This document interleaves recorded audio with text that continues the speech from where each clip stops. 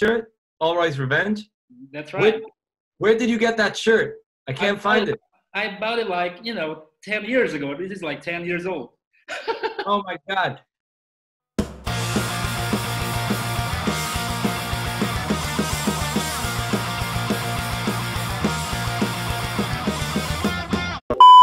I'm such a big fan of All. I don't know why. I mean, Descendants are cool, but All is like, they have like better melody, better chord structure, whatsoever. I might agree with you. Like not all of the All records, but All Rise Revenge is definitely very high up there. Here's a question. Like, it's an early question before the interview. Which All singer is the best? Scott. Yeah, that's right. you got it. Listen, I played shows with both of them, and they're both with Chad and Scott, not with Dave. But Chad is a phenomenal singer. The thing he projects from his from his throat. And I played with him acoustics, and he always wanted to play before me. He said, let me go first and you play after. And on both shows, Bill Stevenson was there.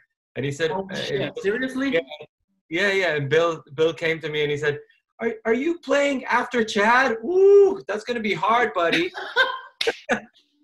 So, so I'm watching Chad, and once he opens his mouth, the room is silent and everyone's like looking like that. I'm like, fuck. So I tried to play the best show I can. I played my quiet songs and I played my loud songs. And at the end of the show, Chad came up to me and he said, "You were very good, buddy. Great show." And I think if Bill or someone came up to me after the show and he said, "You both were great. I don't think anyone was like better than the other." And I'm like, whew. we want the airwaves. You know that. We don't want the airwaves. Yeah. Yeah. Do you how important Ramones to your life? Oh wow! Well, I discovered the Ramones' greatness pretty late. I have this thing where I know of bands. I know of, I knew the Ramones like forever, of course, but I really got into them. I think a few years ago, where I was like just listening to all their records, watching all the documentaries, and then we were in New York.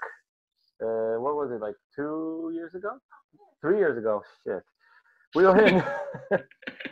Are we together for that long? I know we are. So we went on this whole tour of the Ramones neighborhood, and I was just blown away how close that everything was.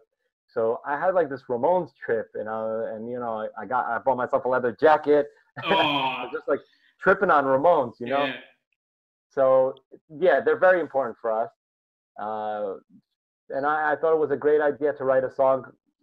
Ishai actually wrote it. He wrote a song as a kind of like a thank you to the Ramones, because it's like the Ramones have been around for 22 years, and we passed them now. We've been around for 26. That's wild. That's really wild. But I think at the time we wrote the song, we were also on the 22 years point. So it kind of like everything aligned to write it like a thank you, Ramones, for showing us the way that we could keep putting out records and just keep going and going and going. And sadly, at the same time, Brandon from Bottle Rocket passed away. Yeah, that's a bummer. So so the whole thing kind of became a tribute to him as well, for being a good friend and helping us out. Yeah, and talking about TBR and Ramones. So, are you more into a melodic punk guy, or like a pop punk lookout record style guy? What do you prefer? I like all of them, but from Lookout, there's only like a handful of bands I really like. I'm aware of Mr. T Experience and Pansy Division and all these bands, the Crimp Shrine. But my favorite Lookout stuff is the early Green Day and Operation Ivy. That's like that's like my top. The essentials, stuff. Right? The essential stuff. Yeah. So good. But yeah, to be honest, I listen to so many different types of music that I couldn't say that I'm like a melodic pop punk guy or melodic hardcore, because I don't really listen to this style unless some band catches my attention, but unless it's a new Bad Religion or a new Good Riddance or a new Lagwagon that's been with me for the past many years. So I'm always interested to see what these guys are doing. But like kind of like new bands that come out and play this style of music, I'd want to hear something different because this style of music has already been done, you know? Yeah, talking about melodic hardcore, do you listen to bands like 4 Years Strong or like Neck Deep? No, none of this. What do you think about them? I was like, they're so big. I mean, in Indonesia, I play in a band like, you know, we're in this band of like Screeching Weasel and the Queers, my band. Yeah, that's good. We cannot be big for that. We've been playing for like 12 years, but you know, the big bands always be like Active, you know, Joyce, you know, that kind of thing. I'll tell you what the thing is. You play music and you do music because you love it. That's the first thing. That's cool. You don't play to get big. I've seen everything already. I've seen, and I've also been in youth society at a point where I wouldn't say we were trying to get big, but we were kind of like right at that point where, you know, we looked a certain way and we played a certain style and we made a great album. And I was like I wonder how far this album can get. But it doesn't, you're not in charge of it at the end of the day. The crowd is. So I don't know. I don't think Billie Eilish knew that you would be huge. She was just making music with her brother in the room. And then whatever happened, happened.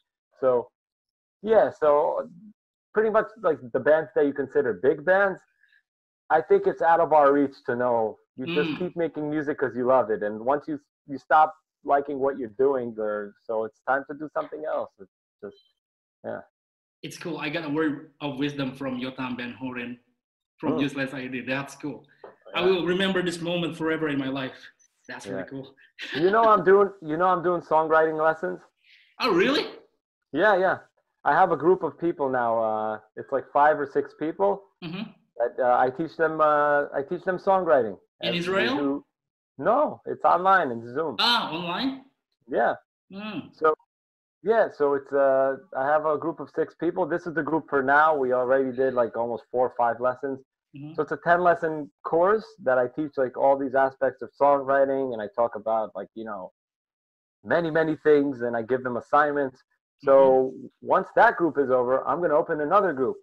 So if you're interested, hit me up. Oh, that's a really soft marketing spot right there.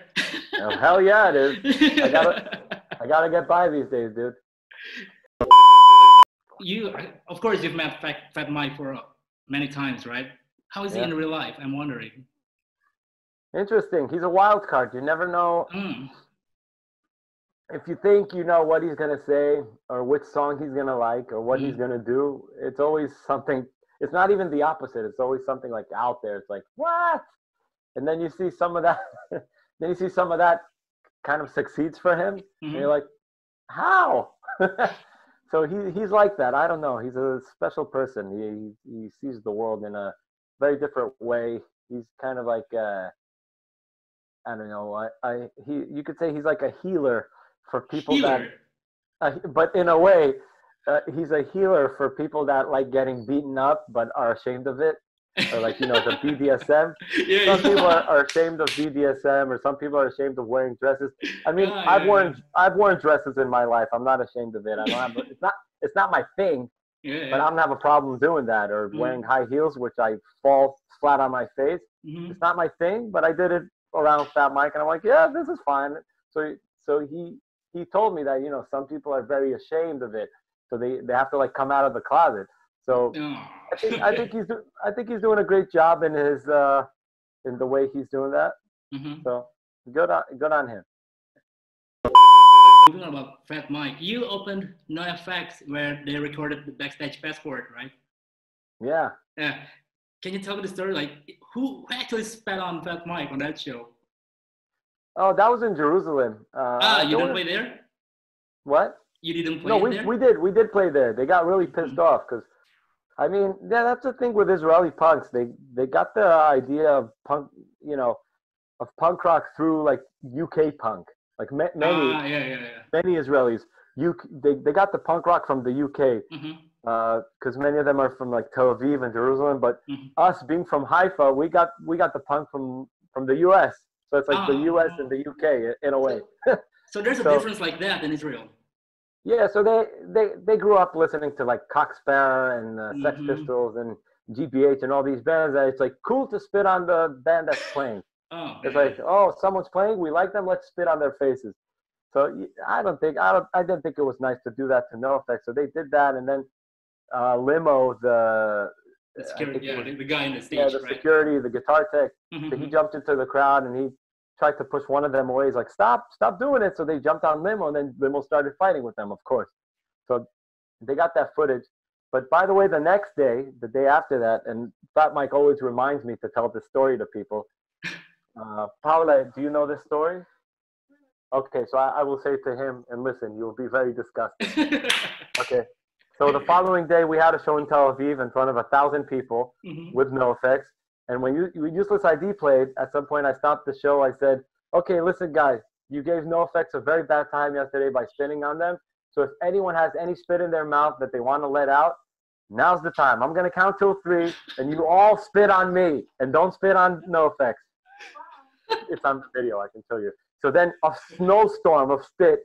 And then, I'm saying, okay, stop. And I say stop, and something goes in my mouth. I'm like, oh, okay, enough. And then I get off stage, and Fat Mike is he's like, wow, you really took one for the team, huh? Disgusting. But I took many showers since.